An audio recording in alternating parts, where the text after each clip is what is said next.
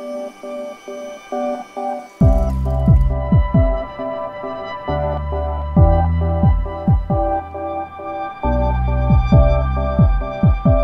going on, everybody? This is Dilmer and welcome back to my channel. So in today's video, we're going to be taking a look at my studio setup. This is where I work on extended reality development. I do that with clients. I do that to bring you videos. So I made it really cozy and also in a way that I really enjoy working in here. So I just want to take you to it and then have an opportunity to recommend you some of the equipment that I'm currently using and then maybe give you some inspiration for your own setup. So let's go ahead and get started. So the first thing that I want to start with is the monitors. I really love keeping one monitor in portrait and the other one landscape. The main reason for that is because I like to keep most of my code in one screen so I don't have to do a lot of scrolling. I also like this brand, which is Dell. At the beginning, I wasn't really too excited about using Dell, but then I've been using them and I really like the brand. I really like the colors that I'm getting. These two are 4K. They are 27-inch, and I really recommend that if you are looking into getting a very high quality monitor at a very reasonable price. So those are the monitors. There's also a lot of ports on the back. As you guys can see, I have USB ports.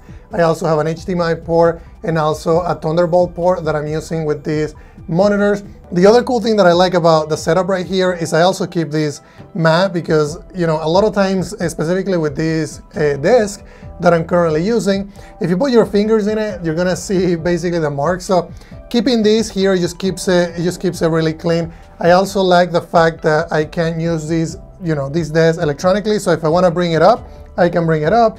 If I want to do a preset, then, you know, I can use one of the presets. So if I'm sitting down, I can just press number 1, it'll basically bring it down. If I want to stand up, I can actually press 2 and it'll bring it up. Also has kind of like a black matte finish on it, so I really like.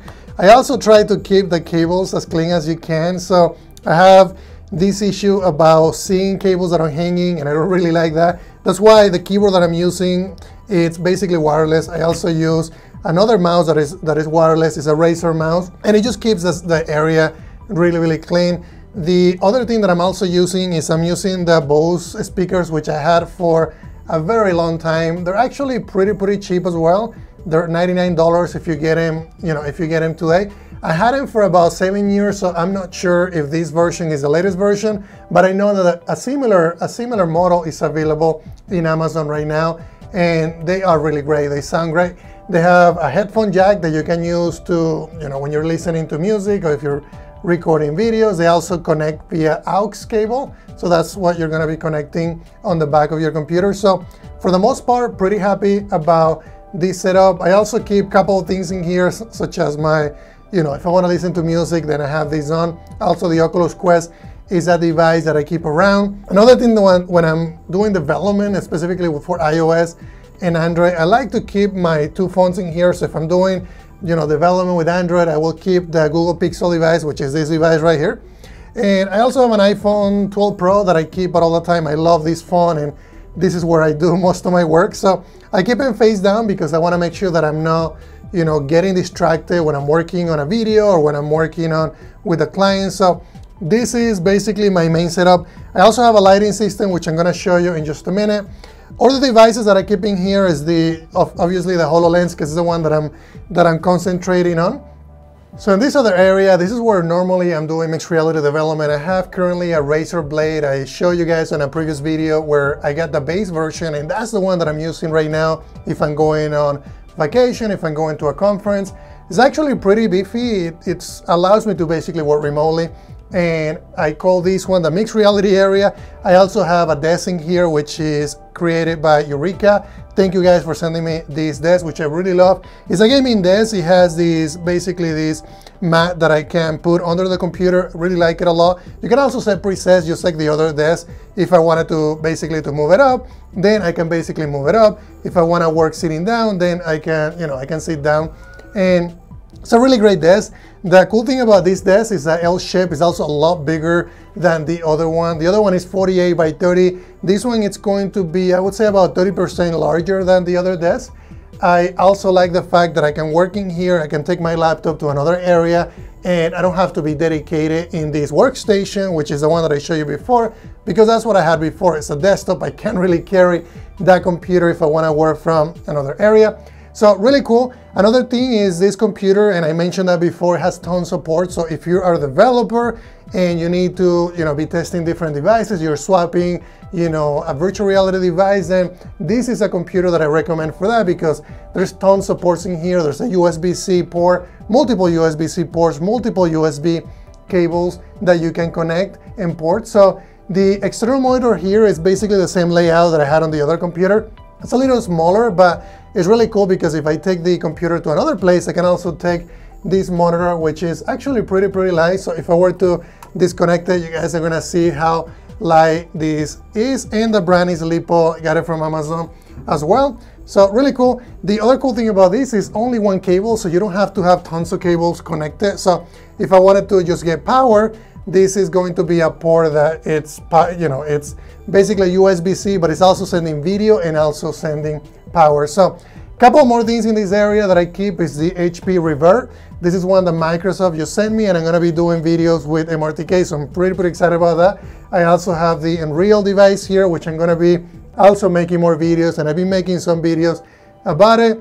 A couple more things in here. Magic Clip device is right here. I also have another device in here, which I call it's the Anchor. And this Anchor charger is one of the things that I love the most. Is one that I can charge my phone wirelessly, I can charge my AirPods, I can also charge my watch if I wanted to charge that. So I keep it next to, basically in between both of the computers, so that I can have it in there at all times.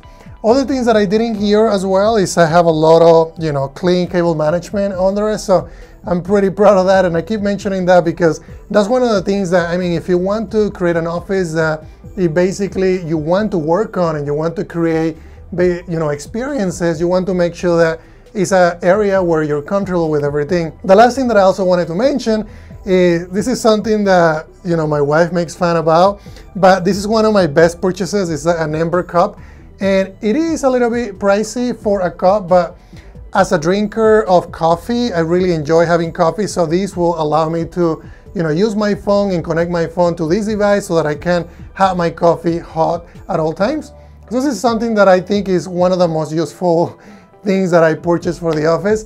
I also have the iPad Pro here with the pen. I use that a lot for, taking notes and getting ideas. So that's pretty much this desk and the other desk. The next thing that I want to show you is the lighting system.